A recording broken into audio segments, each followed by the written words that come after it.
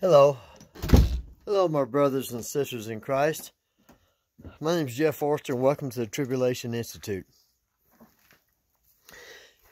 You know, what I want to talk to you today about is going to be a difficult pill for the large majority of you, not the ones that are subscribers to my website, YouTube channel, but to all the rest of you. Look at this. Isn't this a beautiful day? It's in the mountains, the clouds. So anyway, this upcoming Feast of Trumpets, and I'll just tell you, which is the 30th of September. I don't go by the Jewish calendar. I go by Yah's calendar above, the creator of all things.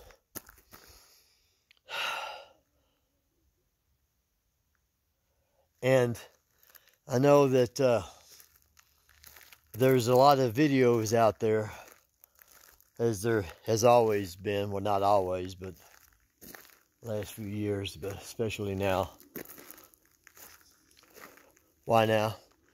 Because most people that believe in a pre-tribulation rapture believe that Christ can come at any time, but also they also teach that he's going to come probably on the Feast of Trumpets, which may well be, but it ain't going to be this Feast of Trumpets, because the Bible is clear that there are many things that have to happen before he returns. So the imminency of Christ's return has always been a false doctrine. But nevertheless, let me move forward. Why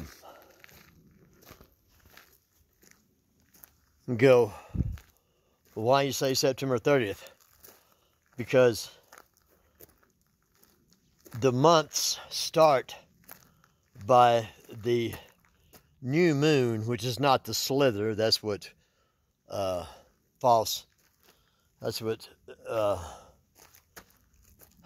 Judaism teaches, which is false. The beginning of the months is the moon, the month. And it's the full moon. You have to go back to creation, when our God, Yahweh Elohim meaning plural, Father, Son, Holy Spirit, they're all one. They all come from the Father. When he created on the fourth day, when he created the moon, he created in his fullness as he did man. Perfect. And the moon's not perfect as a little slither or when it's black. It is perfect, and its perfection is in its fullness. And that's a full moon. That is the new moon. It was new when he created it, and he created it in its fullness. And if you don't believe that, then get into the Word of God and study it to show yourself approved. That was on the fourth day.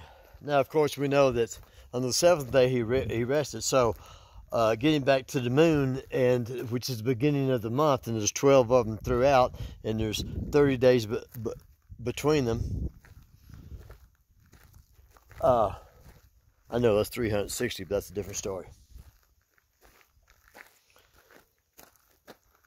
God says that the Feast of Trumpets is the first day of the 7th month. So you have to determine which is the first month. And we all know that in the springtime, that's when everything comes to life. It's the story of life, the creation of life. And it started in the springtime. And that's when the sun coming up in the east and the moon, or the sun setting in the west and the moon coming up in the east at the exact same time. And they've got computers. You can go online and see that for yourself.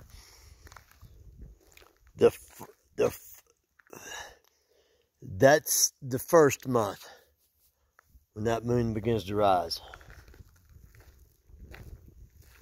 Of course, 3 days later is the Sabbath, so you got to add 4 to that to get to the Sabbath. But nevertheless, back to my thought here. So, we don't go by the Jewish calendars, which is named. I mean, give me a break. Tammuz. You know,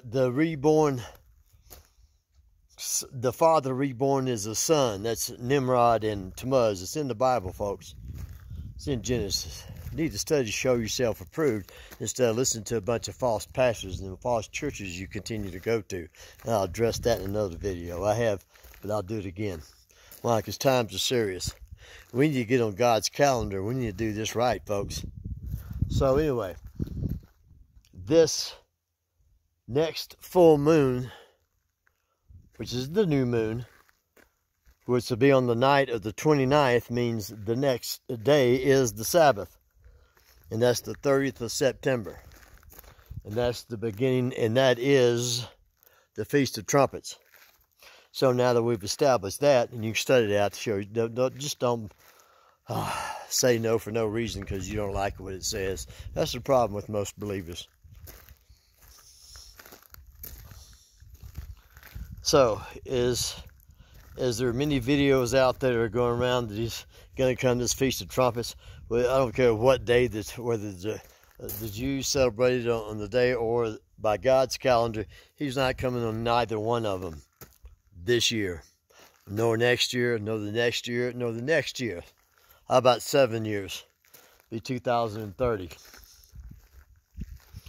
Won't know the day nor the hour, so, but without that. So anyway, no, he's not coming back. You know, the Feast of Trumpets would not only announce that the last trump, the 7th trump, will announce his coming. It's also for the watchmen to announce that there's trouble coming. And those that are wise and prudent, according to Proverbs, that will see trouble coming, they do the necessary thing. What's the trouble coming? Well, that's a different video. But that's one. And also, let me say this. This is real simple, folks. And when I say folks, I'm talking about you believers. Okay? The ones that are going to churches, thinking that Sunday is the Sabbath is done away with and it ain't Saturday. That the Sabbath is done away with and Monday is a new day. That's the day. That's a bunch of hogwash from religion. Look, I graduated from Bible school back in 1985. Went 4 years. Okay, it ain't that I don't know what I'm talking about, and I was taught from those false churches. Look, I was saved, so I'm in it. It ain't that Yahweh can't work in the church. It just isn't. His church is us, built without hands. Those buildings that we go to. Don't mean you can't go to a building, but I'm getting off track. To those of you that are still in them churches, I came out of it a few years after I became a preacher, so forth, and started teaching the Pretribulation Rapture, which is what I and everybody else is taught at all the institutions, Christian institutions. You know, Daniel was told that to go thy way, and at the end of days, okay, he would stand, okay. Well, Daniel's gone. The end of days. What is the end of days? Those is a timeline, okay. But when you go into eternity, there are no more end of days. Time is actually done away with. You're in eternity. Time is linear. Point A and point B. Has a beginning, has an end. Eternity has no end. And so the end of days is the last day. And the Lord's day is clear in the Bible. Look it up. It's very simple. It says it's on the last day. It ain't 7 years before. There ain't two comings. He comes down. 2 Thessalonians, 1 Corinthians 15:51. Those that are dead are called up first, and those of us who remain alive are called to meet him in the air. And then he comes on down to Armageddon, the last day. Don't know what hour. But it ain't the same day around the earth, okay? Nevertheless, It's the last day. Matthew 24 says, you know, there'll be great tribulation that will come. He says, after the tribulation of those days, you see that the rapture, which is another word for the resurrection / resurrection, there's only one. Well, that's the first resurrection that you do want to take part of. So, I pray. Here's what you need to do. Instead of just hee-hawing me and telling me I'm wrong after studying this for 40 years, and I've only studied the truth. Listen, the Bible says if you do not love the truth, he's going to send you strong delusion that you're going to believe a lie. So, if you love the word, you love the truth, then you will do what the Bible says. Study. Study it. Don't read it. Study it. And you don't read it to reinforce what your pastor or what you've been taught or read in a book.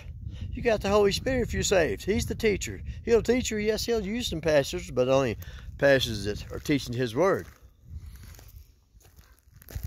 And you'll find out. So I pray. So pray this. Pray this. Father, I pray that you would reveal to me the truth concerning your word, concerning the rapture. And if you sincerely pray that prayer, he'll do it. So, you need to subscribe if you haven't already done. Click the description box of the more button.